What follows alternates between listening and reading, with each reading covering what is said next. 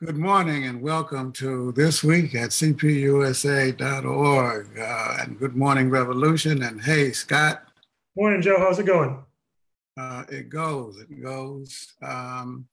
It's been a busy, eventful week, what with all of the events around Syria and Turkey and Trump and Pence and Mr. Giuliani and the impeachment inquiry. And then we lost, there was the untimely death of Representative Elijah Cummings, which was a blow to the African American people's movement and the Democratic movement. It was a loss to America. It really was.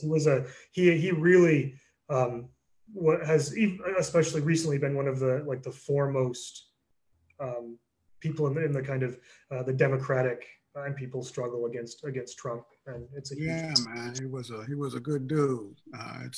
It's a real loss, and Trump went after him, like white on rice. He was attacking Cummings' reputation, attacking his district, the people of the great city of Baltimore. It's a great working class city. Love me some Baltimore.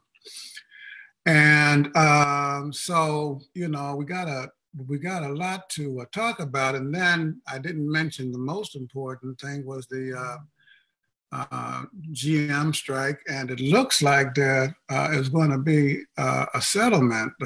I believe that the proposed contract is being sent out to the membership for a vote. And then I just saw yesterday that the Chicago teachers went out on strike. Yep, they're out right now. I saw some pictures. It is. I was a member of the CTU when I was for my last few years in Chicago, and it's a great organization with a wonderful sort of fighting spirit, and it's been able to really build a movement with communities to fight for democratically run schools, for well-funded schools, for schools where sort of equitable public education. The CTU is great. I miss it. You miss it, huh? Well, John Bechtel says, I can imagine, because John, our former chairman, said that, it's more than just a union. It's they're trying to build a social movement there in Chicago, and that's the big thing. Before we go further, we want to invite everybody to start a watch party. Just click on the button and share this program with your friends. Do it now so that other people can see what is happening. Well, Scott, do you think, are we in the middle of a strike wave? We kind of talked about that the other night at the party's national board meeting. We're certainly in a big upswing in sort of for labor generally, I think. So more and more strikes, more people out on strike. So looking at just at the past couple months, when the UAW GM workers went out, that was 49,000 people. The Chicago Teachers Union and it's an SEIU, the SEIU local that represents some of the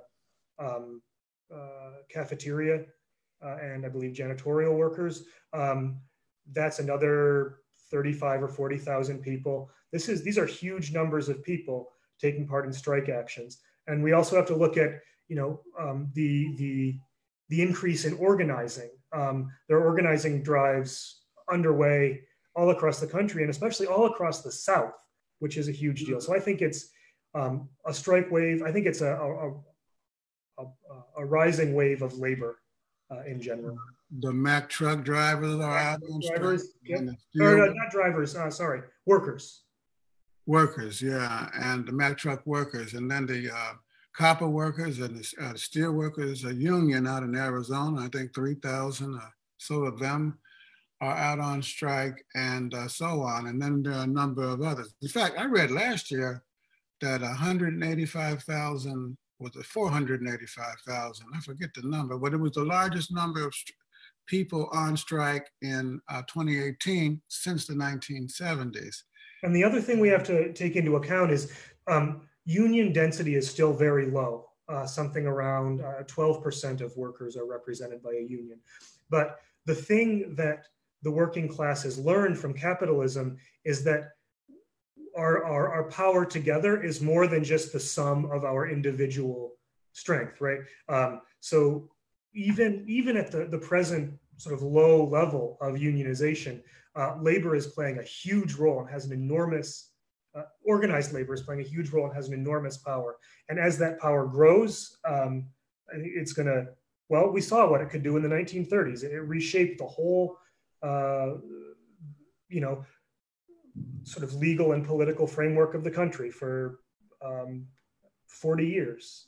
For the better, no doubt about it.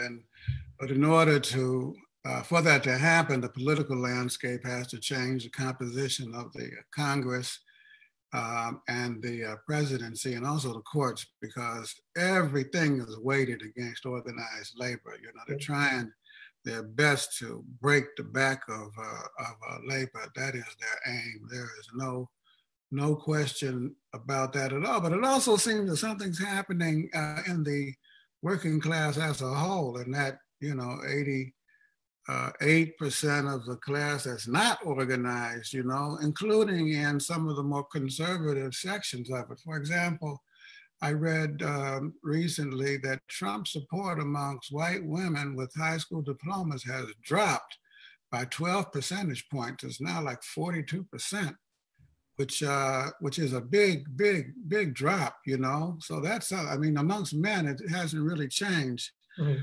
But women are taking another look at this administration. And I understand that it is one, unease with the racist rhetoric and the racist immigration policy, but also issues like prescription drug plans and the refusal of the GOP to address the issue of preconditions and this whole attack on Obamacare.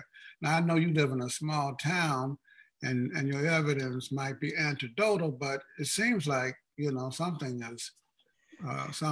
really important is happening, and it's having a impact up the political ladder, you know. I think part of it is that, you know, people, especially women, are beginning to reevaluate, you know, whatever support they may have given Trump, but you know, the other side of that is the whole political conversation is changing in this country as issues like Medicare for all and student loan forgiveness and free college, you know, come to sort of start to look like political realities.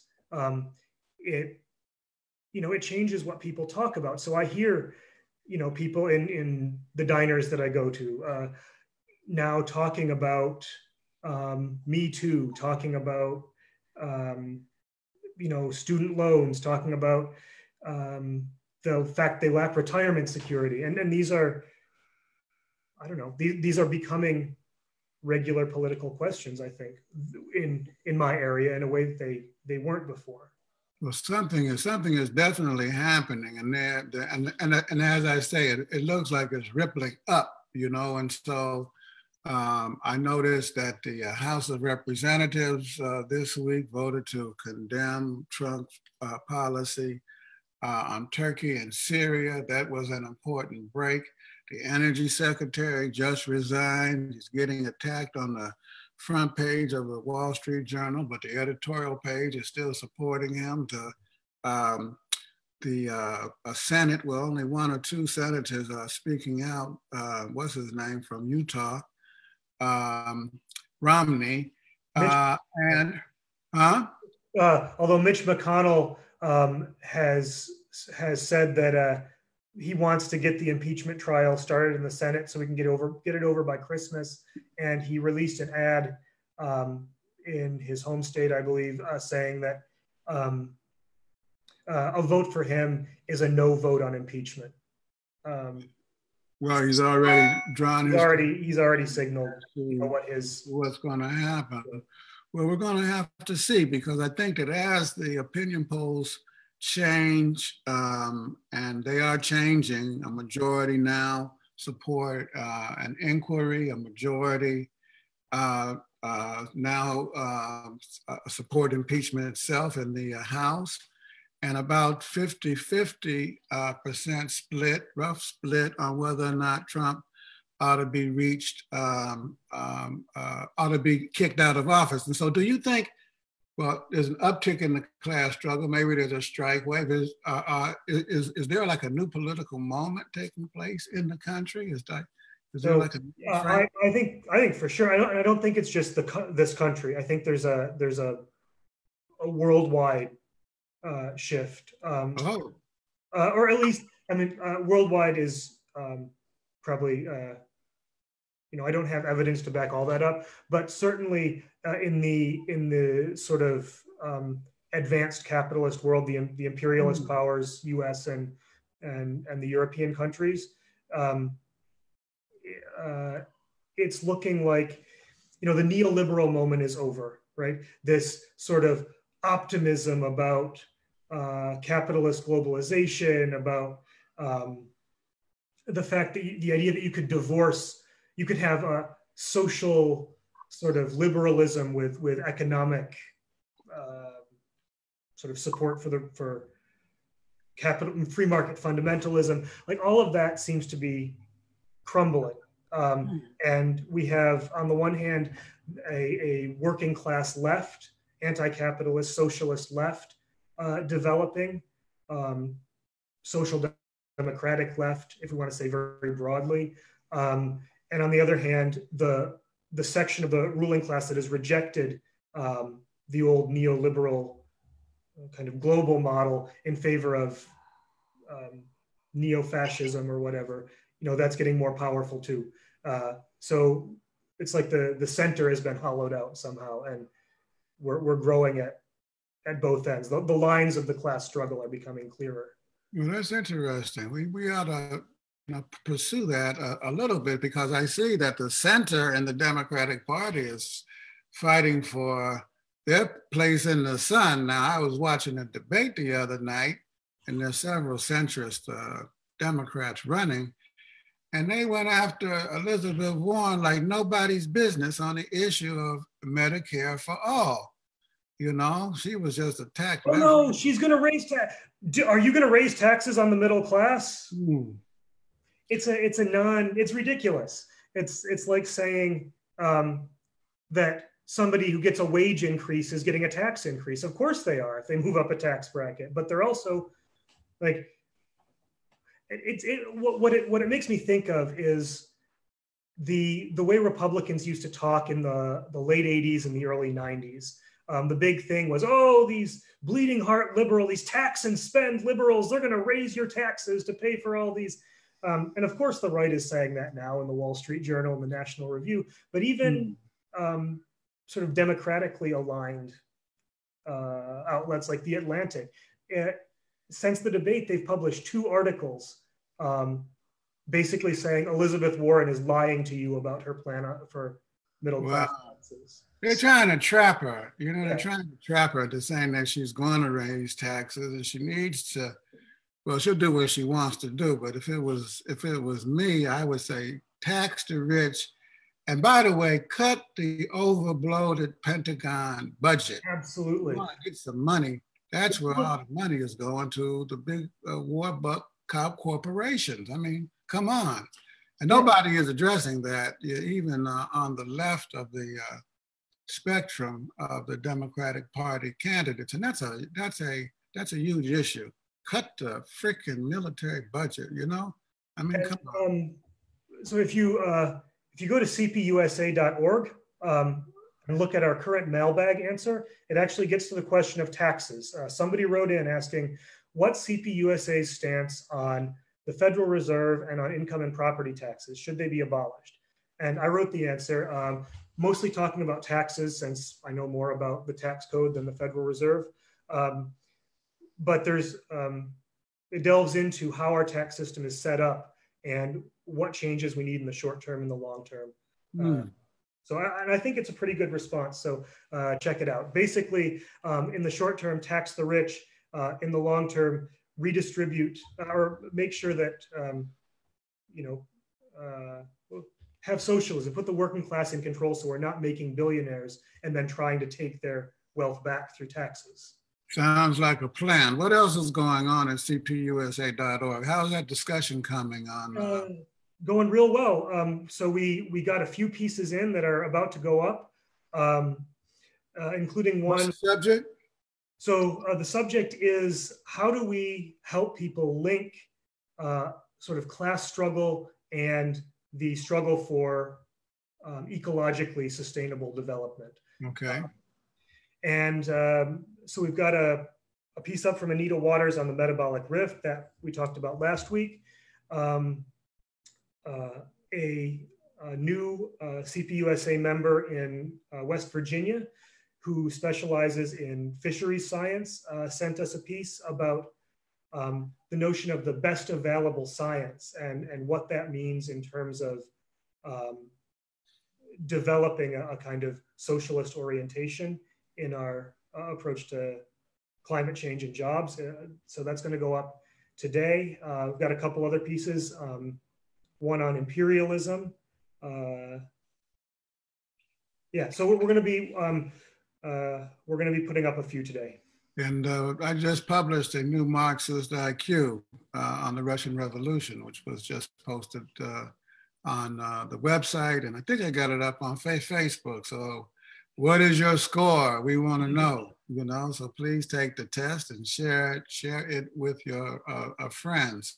And don't forget, if you haven't registered yet for this Sunday's webinar on the Green New Deal and Green Strategy with Mark Brodin, please do so. You can find a link to register on our website.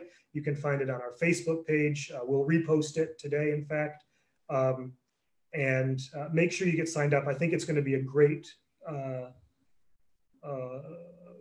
great discussion. We'll have the first part of it this Sunday night, and then next Sunday night, the 27th, we'll have the second part.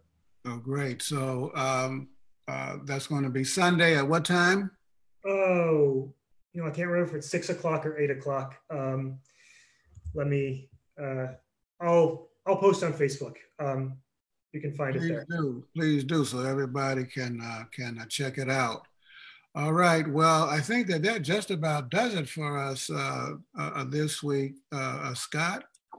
We'll be coming back next Friday. The party is getting ready to hold the first meeting of our national committee in a few weeks, and we're thinking about these questions. Are we in a new political moment? What is taking place in the ranks of the working class? Are there big shifts taking place? And there appear to be so. And then most importantly, what things do we need to do to help move it along, And by moving it along, for us, it always means putting the working class in a place where it can fight more effectively and lead. That's the most important thing. And, I don't know how we can do it, Scott, without supporting this impeachment drive. Some of our friends are saying the impeachment is a diversion and that it's not putting the workers' interests front and center. But that to me is kind of loco, because if you look, the brunt of the Trump administration's attack is against organized labor in particular and workers in general. They're trying to systematically undo every single protection that workers have. I don't know how anyone can think that breaking the power of the Trump regime, destabilizing the right, how you couldn't see that as an essential first step. I'm not sure. And this impeachment isn't something that, Nancy Pelosi and Chuck Schumer sat down and decided to do it. Nancy Pelosi did not want impeachment, at least as far as her public statements indicate, right? What made impeachment possible and hopefully inevitable is the mass pressure of the broad democratic movement. This is below. People demanded it, And then when all of that craziness came out about, the quid pro quo in the Ukraine, And the fact that Trump is hosting the G7 at one of his own resorts, directly profiting from. It's a bourgeois town, you know. And he's a bourgeoisie, and he's trying to make that bourgeois. I mean, you know, you're gonna blame the man for trying to, you know, for his children and all of that. Yeah, he needs to. He's just helping his family, man. Yeah, this is America, you know. You gotta make that green, you know. We're not in favor of folks making an honest dollar, so long as it's honest. Don't take advantage of your position. And then they also say it's, by the way, it's against the Constitution.